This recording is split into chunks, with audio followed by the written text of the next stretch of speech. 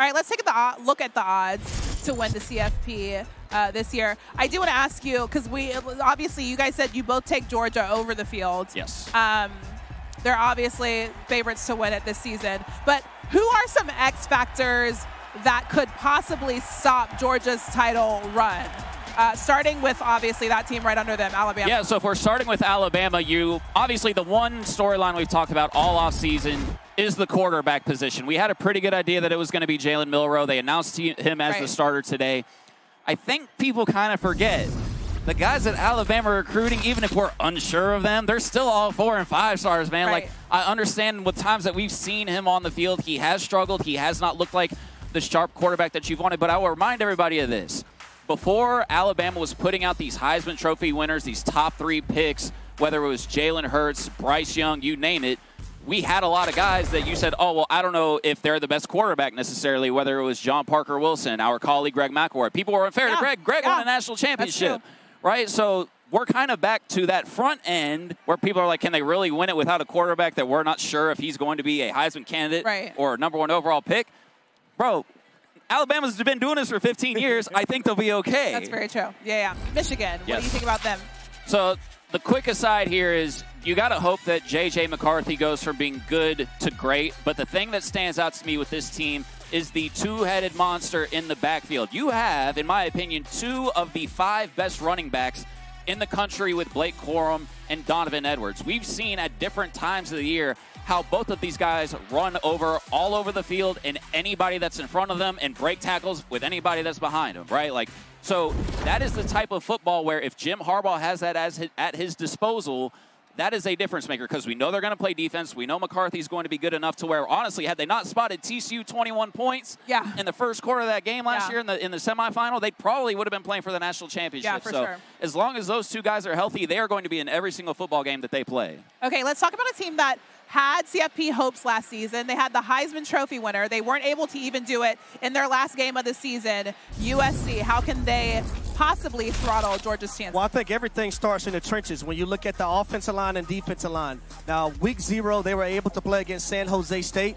I'm not going to sit up here and say that I was impressed by their offensive line and defensive line. I think it's still a work in progress. But if you want an opportunity to compete for a national championship, the trenches is where you have to be better. Last year, I literally seen this team get punked. Yes, I use that word. They got punked by Utah not once but twice. Their offensive line and defensive line. So if they want an opportunity to be able to contend and make the college football playoffs, I know you have the Heisman Trophy winner in Caleb Williams, and there's an opportunity for him to win it this year.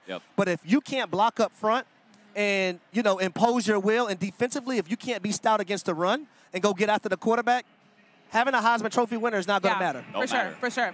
We saw that last season. But let's take a look back really quickly because Lyles said that Harry Douglas is the mayor of Louisville. He, in fact, is. Can we just talk about his stats? 2,924 receiving yards. That's second all-time in Louisville history. 13 receptions, 223 yards versus Kentucky in 2007, which, by the way, a single-game school record for receiving yards. And he is a 2-time All-Big East first team. 2007 second team All-American. That is one Harry Douglas. So great to have him specifically for this show. HD, just gas you up a little bit. And with that, we welcome in Louisville AD Josh Heird. Thank you so much for joining us. We were just gassing up HD a little bit. He was pretty good. He was pretty good, right? He was okay. He was okay. Just a little something. And from time to time, he still mentions that he went to Louisville. Oh, just a little bit. He hasn't been walking around here shaking everybody's hand. Not at all. Not at all.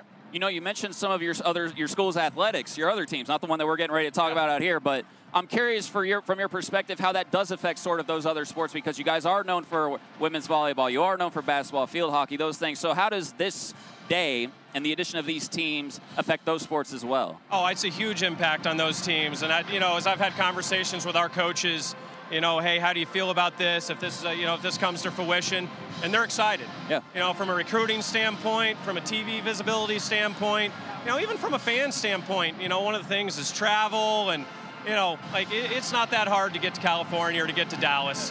So we'll manage it, we'll figure it out, and like I said, really, really exciting day for the league. Yeah. Okay, so you mentioned it. I just want to bring a little volleyball conversation in here. You mentioned how good your volleyball team is.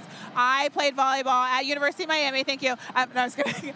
But the other day, 92,003 people at a Nebraska volleyball game. How wild was that? It was awesome. Yeah. It was awesome. And there's actually a connection with Nebraska with our head coach. Yeah. Danny played at Nebraska, won a national championship as a player, as an assistant coach. Yeah. And so we actually had an event that Danny was at Wednesday evening when that transpired. And first of all, we were talking about how impressive and awesome it was. Right.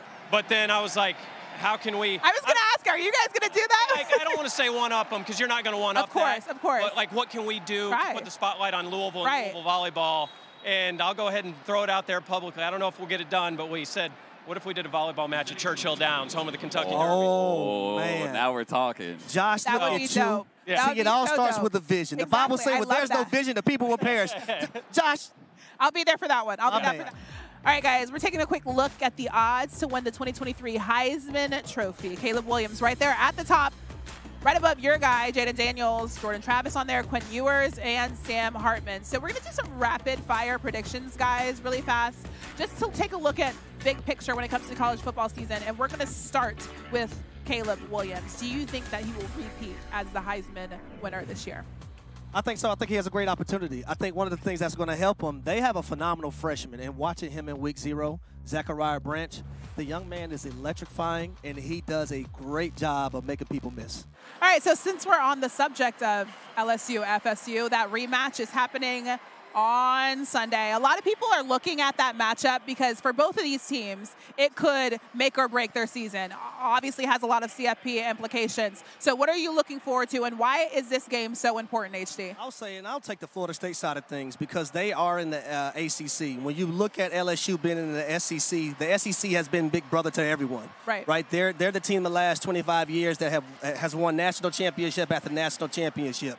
So tone setting to start the season for your conference, being able to beat a team that's ranked 5th in the country. The next thing I would say, I think is pivotal for Florida State is because when you look at all the history from that team, Bobby Bowden, Mickey Andrews, Deion Sanders, Derek Brooks, I grew up watching those guys. And when FSU is back in the thick of things, college football is better. So that's why I think it's important for Florida State. It is. I think a lot of the same applies for LSU in terms of getting off to that fast start. The amazing thing to me about this game, I know I'm getting off without, some analytics here, but the thing that's very interesting to me about this game is last year we went into this exact same game talking about these two teams possibly being a couple of years away, and now we're both talking about these two teams being national championship contenders. Yeah. I think that's just impressive, and I think it says a lot not just about both of these programs, but about the players that we're going to be seeing on Sunday as well. So I'm really looking forward to that one. Who you got in the matchup? I'm going to go LSU. Okay. I'm going to go LSU. My brother went to Florida State. Oh, yeah, that's true. FLORIDASTATE. Florida State. Okay, so quickly, who do we have in this matchup? I'm gonna go with the home team. I'm going to go with Georgia Tech. Wow, okay. Who do you got in this one? Louisville. We're going to throw those L's up, ladies and gentlemen. Louisville. That's where I went. It's going to be a really That's good who one. I'm representing tonight. The Bees. Yeah, it's definitely all going to be a about good the one. Thanks for watching ESPN on YouTube. For live streaming sports and premium content, subscribe to ESPN Plus right now.